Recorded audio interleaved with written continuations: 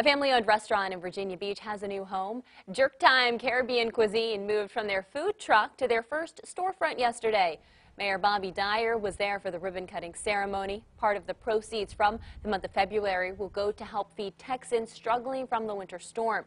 They're also supplying funds to the Texas Nurses Association as they brave the conditions to give care.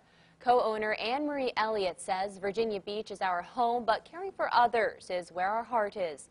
You can find more information on Jerk Time and how you can help them help Texas on wavy.com.